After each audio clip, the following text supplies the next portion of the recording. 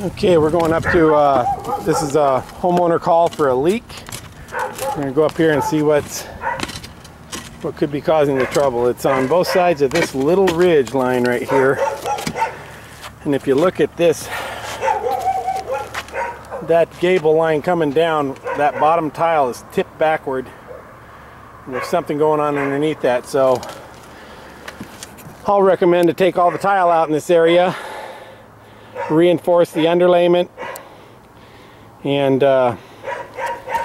put it back together. But the water's getting in at the right here at the junction of this little ridge line and that rake line there. It's called the rake, going up the side.